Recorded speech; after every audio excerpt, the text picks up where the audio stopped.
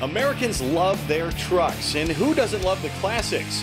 For over 40 years, Chevrolet C10 pickups set the bar for American-made trucks. And even though production ended almost 20 years ago, fans still crave the C10's iconic styling. Today in our studio, we'll show you how to keep your favorite classic truck looking brand new. We'll enlist some friends to freshen up this 50-year-old beauty and give it an interior that'll last another 50 years. Motorhead Garage, presented by Top Coat, is coming at you.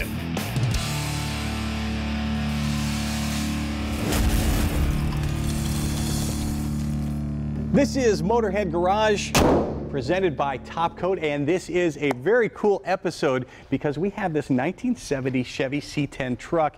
It's a great looking truck on the outside. It's cool on the inside too, I think, because it's really like a time machine. I mean, this is what it looked like 50 years ago, except for a couple of changes. And 3-point seat belts have been added to make this thing safer, and the owner has whited out some of the gauges on the dash to give it a cooler look. But speaking of cooler look, Dave is here from Brothers Trucks, and we're going to do a little bit of gussying up on the interior here. What do you have in store for today? Well, we're going to go ahead and we're going to make this a little bit more comfortable for them. We're going to upgrade little things. We're going to go ahead and switch the stereo out from a mono speaker to where we're going to have dual speakers in the back. We're going to take our carpeting out. We're going to go ahead and put some sound deadening in, get it nice and quiet so we can hear our speakers better. We're going to go ahead and get our seat in a more comfortable position so it's a lot easier to drive. We're going to clean up some things on the radio face. I got a few other little blings that I'm going to go ahead and show for you too. Very cool. So obviously we need to pull everything out and start from the ground up, right? Right, yeah. You've only got a few bolts on the bottom. It's no big deal. We'll be out of there in no time at all. Let's get started with carpet. Right on. All right, one of the first things we're going to do is put some tape down because we didn't want to mess up the paint here. Right, you're always going to be careful scratching up your paint. You don't want to do damage when you're trying to upgrade. And then we take the sill plates off because those are our original equipment. Right. We don't want to scratch those up. We want to keep those fresh. Yeah, right. Even when we're going to be putting new sill plates on, I still like to save that stuff because sometimes I'll put it on a patina truck or something like that. Maybe one of my buddies can use it. So always keep everything. One man's trash is another man's treasure. Excellent. Right. And then, of course, it was time to take the seats out. And you noticed a couple of things as we looked around the original bench seat. A couple things were missing. The bolts out. Yeah, several bolts missing. I understand when you're putting things back together, you might just go, okay, I just got to stick a couple of bolts in here, but be safe. Put all your bolts in. Got it. A safe ride for sure. Right. And then the seat belts are sticking through, so we had to work on those. Right. Just push them on through and unbolt them. Yep. Yeah. The trickiest part here, we had the bolt holding the seat belts down. Right. It was a tough angle to get to. Yeah, the 3-point bolt system has that extra bolt on the side that kind of gets in your way. So you can take that off or just the bracket like I did because I was honestly a little lazy. Now, we had taken the passenger side sill plate off because that's the side we took the seat out of. Right. Now it's time to get the carpet off, so we took the second sill plate off. Right. Again, same deal. Yeah. Saving that as the original, making sure we still had it in good shape. Now, there were some speakers already under the seat here, so we had to contend with those. Right, yeah, just be careful. There's always stuff hiding underneath there, so don't just grab stuff and rip it out. Take your time and watch for little things that are going to snag you. There's nothing like a project where you get partway into it and you pull a wire thinking it doesn't do anything or doesn't mean anything. Right. Now you got more work. You got it. Right. Yeah, work smarter, not harder. Right. I love it.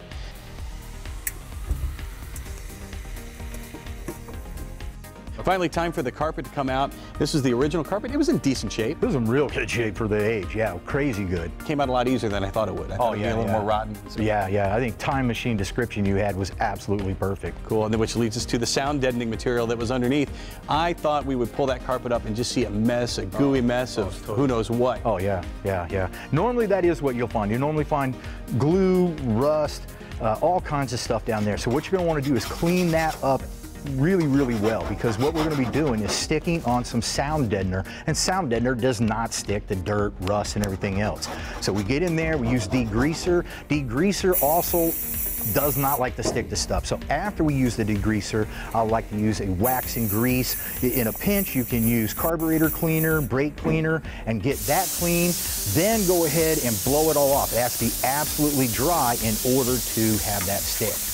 We want to make sure this is totally dry to put our stuff in, so let's get to it. We'll finish blowing this out. Dave's going to do that during the break. We will be right back to show you more on the interior of this cool Chevy C10 right after this on Motorhead Garage, presented by Top Coat. Hit it.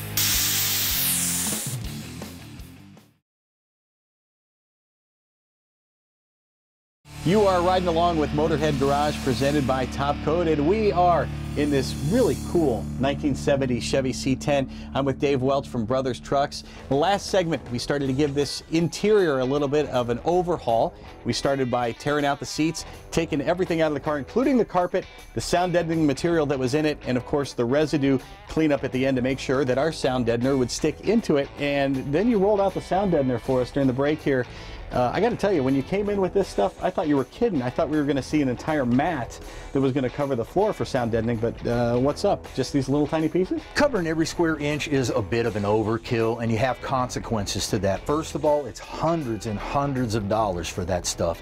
When you cut it out and lay it down, it takes 5, 6, 7 hours to do all that. If you have to roll it all out. If you don't cover up and get into every single nook and cranny, and you have an air pocket there, then moisture is going to harbor there, and then it's going to cause rust on your floor. So we don't need to go to all that trouble. If you have just a square inch, it'll sound deaden a square foot. Now, all the kits from Brothers Trucks come with instructions, very easy to follow.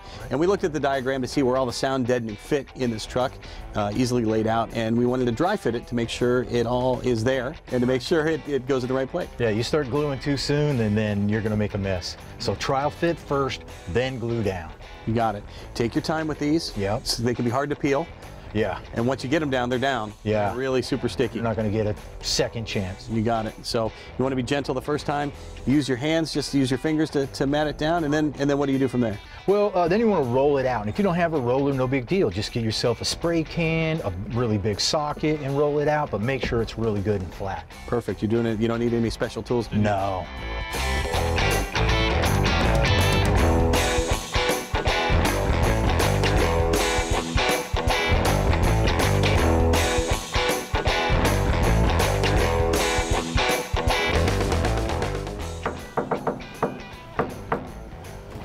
And we did have one wire to contend with before we get to the next step. It was in the back of the cab, and that is your gas sending unit wire. So I just like to tape those down, because when you're doing all of this and you're looking for holes and things like that, and you have the razors and stuff, you could easily do damage to the wire. So tape them where they're not going to be anywhere near anything that's getting bolted down or any holes you're going to be cutting out. So on to the next step, the heat shielding insulation. Right. Once again, there's a diagram from Brothers Trucks. We check that out. There are hole guides on it as well, so we can get a general idea of where the holes are we're going to need. And we looked at the diagram, got all the everything dry fit and laid out to see how that looks. Yeah, again, you only get one shot at this. If you glue it down and then you try to pull it up, it's just a bloody mess. So really have it set up, pull part of it down, only pull part of it up, put glue on the metal and put glue on the juding, and then use your hand to roll it down. And take your time with it. Right, yeah. Yeah, you get going fast, you might cut your thumb. Really? Nah. You got to be careful, Dave. Yeah. We only had one casualty in this project so far, so that's good. You don't have to be surgically precise with this step. Not really. A little bit here or there. You have the tape that you're going to go on top. You know, you want to get it as close as possible, but you don't have to break your back on it. Here's a tip I like: marking all the holes with screwdrivers. Start with a little one that's going to poke through the surface. Right. And then mark it, then replace it with a big one as you go. Right, because trying to find them after the fact is tougher. If you don't have 16 screwdrivers, all you got to do is just get a sharp, pokey thing, climb underneath the truck, and then just poke up, and you can cut around the holes. But I don't want to climb underneath the truck. And I like how you get very technical. Is the sharp, pokey thing? Sharp, pokey thing. Nice. We glue down the first section and make sure you cover both surfaces. Right. Now we start up in the footwell, work our way back. The only tricky part here is marking those holes, Dave. Just like to make sure that they're marked. It is on the padding, but sometimes it'll be a little bit off, depending on how you put it down. When I cut the holes out, I like to make it a generous hole to cut out also, because the thickness of the juding, on the back of the carpet also, you get 2 layers, then it's going to be pretty thick, and sometimes it makes it difficult to bolt down the seat or something. So cut them out generous, and it'll make it easier on yourself. And the kit from Brothers Trucks comes with some great silver tape to trim it all up. Right, and it comes with the glue, I'd like to add too. That glue is pretty expensive, and the tape's pretty expensive too. So go ahead and tape up all your seams and your edges and everything like that. It's going to make everything look good, and it'll keep noise and such from coming up through the cracks. and now onto the carpet. Yes. Now the temptation is to just grab it, throw it in the truck, and away you go, but you got to take your time with it. Yeah, really what you want to do is you want to set it out in the sun and kind of just let it get nice and warm and malleable. Now one of the things you want to keep in mind about the carpet is that it's actually a molded carpet. It is actually shaped to fit on the floor with the same exact bumps and humps and everything like that. So then after it's warmed up in the sun, we put it in the cab, and if I can, I leave it in there for days and days and days. The longer it does, it just molds in better and better and better. Once you start actually laying the carpet down and getting it to fit, it's a job you can do by yourself. Yeah, it's not nicer to have a buddy help you. You don't have to run back and forth from one side to the other. Right. We're going to start at the front, just like we did on our heat shield. We're going to go ahead and we're going to glue it on down. We're going to make sure our buddy's holding the carpet nice and firm, because right in this situation, sometimes it'll jiggle around on you, and when you glue this down, you're in it, baby. You bought it. So we glue our front nice and secure. We roll the back of the carpet forward. We lay down our glue. Again, we'll put it on the juding of the bottom of the carpet and on our silver top of the heat shield so that everybody's sticking really well. We're going to go ahead and roll it back with our hands, pushing down at the same time. And then when we get to the holes, we're going to go ahead and make sure that we've got those centered and marked, and we'll just keep rolling right on back until we get to the back end. Well, this carpet looks great and it smells great. It's got that new carpet smell. I love it. And when we come back, this car is also going to sound great because we are going to upgrade the sound system. We'll show you how when we come back with Motorhead Garage, presented by Top Coat, right after this.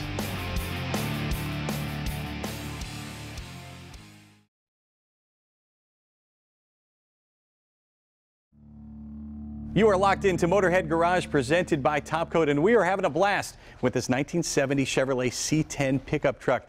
We've given the interior a major overhaul, pulled out the seats, the heat shielding, and the carpet, replaced the heat shielding and the carpet, and the sound deadening, of course, and the new carpet looks great in there. Now it's time for the next step in upgrading this interior. Dave, thanks to you and the folks at Brothers Trucks, we are going to give this sound system a little boost. And you know, riding around in a 50-year-old truck like this, back in those days, it sounded like you were listening to a clock radio, one little speaker in the dash. Yeah, just pitiful.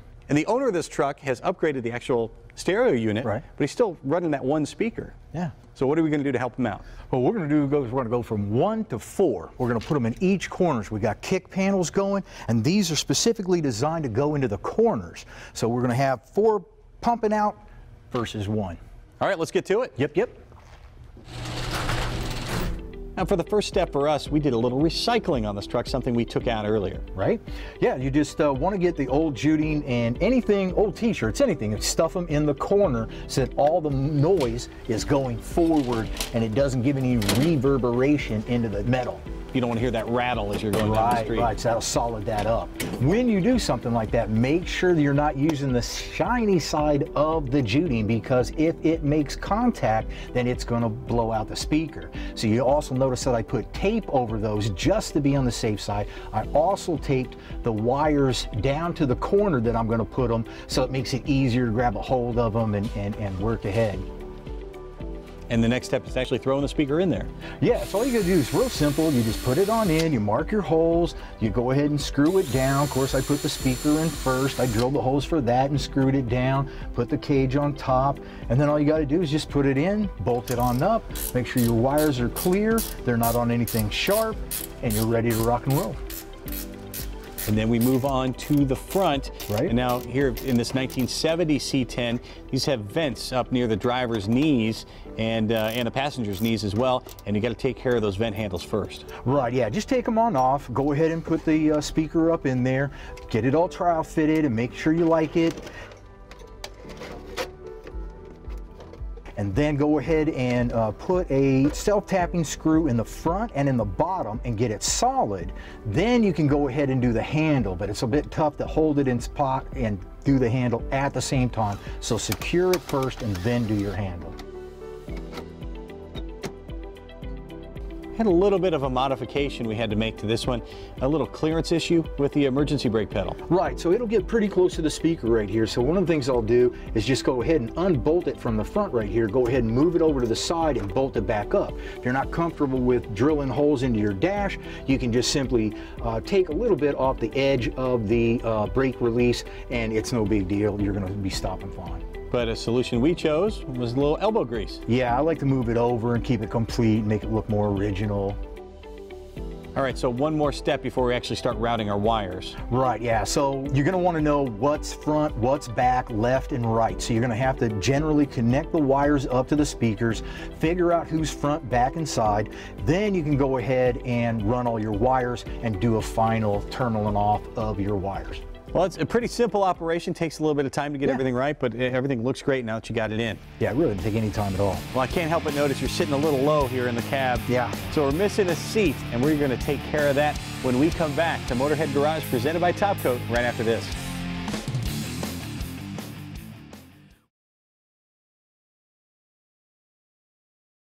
We are making television here in our Borla studios at Motorhead Garage, presented by Top Coat.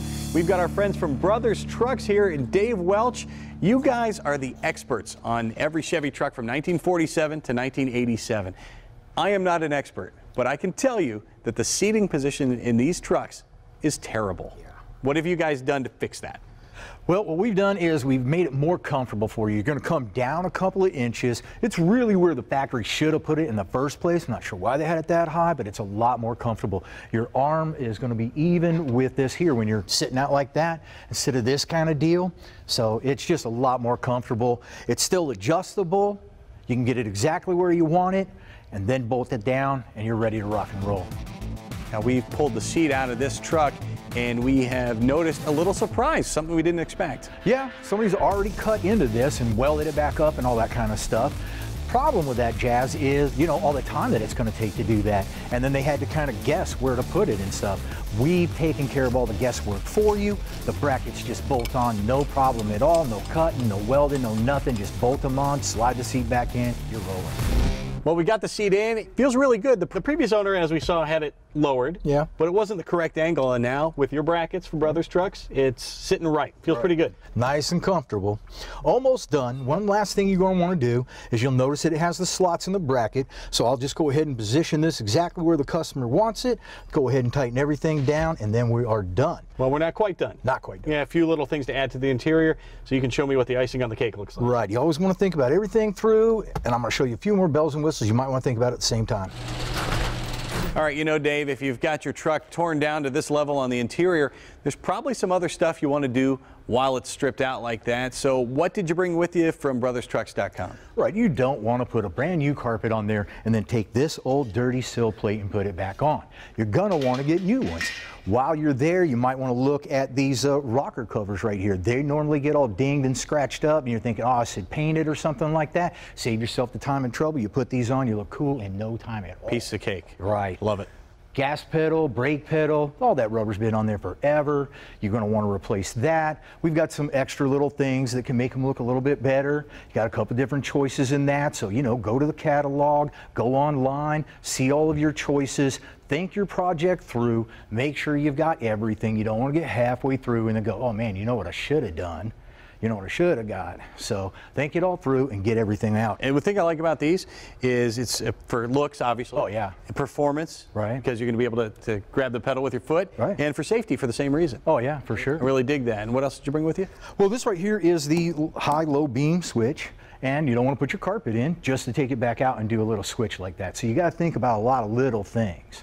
For another little thing that you ought to think about is this guy right here. Now on the radios, a lot of original ones were taken out. People carved them all up. They put in the radio, and then you can see all the ugly stuff on the side. But if you go to our YouTube channel, Brothers Trucks YouTube channel, you're going to see a video that I did on how to install this, and a lot of other videos on cab corners, rust repair, etc., etc., etc. Just hundreds of videos for people to see. Now, what if I'm not quite sure what I need for my entire project? How can you guys help me out? Well, that's what everybody on the phone's there for. That's what everybody in the company's there for. We want to see your truck get back on the road, and we're there to help. Another thing, too, is you go to that YouTube channel, like I said, and there's a lot of videos there, and we're doing videos every single week to show you how to get your truck back on the road. That's cool. Their YouTube channel is great, and their website's great, too. Check them out at BrothersTrucks.com. Well, that music indicates that we are out of time for this episode of Motorhead Garage presented by Top Coat. We invite you to check us out on our Facebook page until we are back once again next week. So until then, from our Borla studios, so long from our entire crew.